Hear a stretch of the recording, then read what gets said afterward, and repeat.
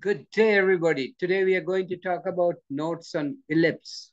We're going to talk about ellipse and share some notes with you. So I'll share my screen with you.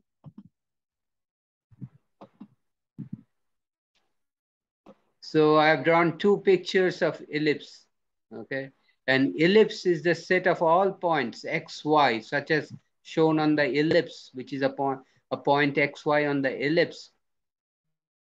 Set of all points, the sum of whose distance from the two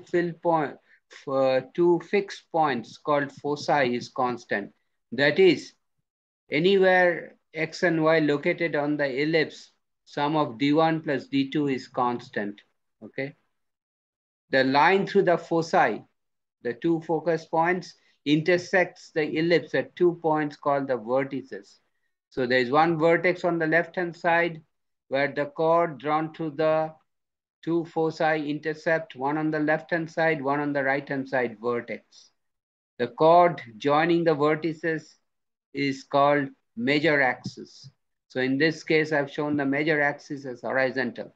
And its midpoint means the central point, the center, is called the center of the ellipse. So again, the horizontal axis or the major axis is the chord joining or the straight line joining the two foci, where the uh,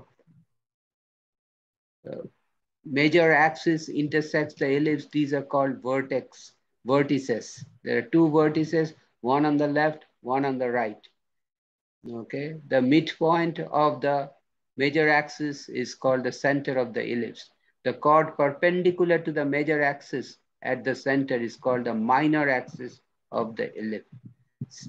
The standard form of the equation of an ellipse with center HK and the major and minor axis of length 2a and 2b, that is the length of the major axis is 2a and the length of the minor axis is 2b, and the center is HK, is x, and also note a is greater than b.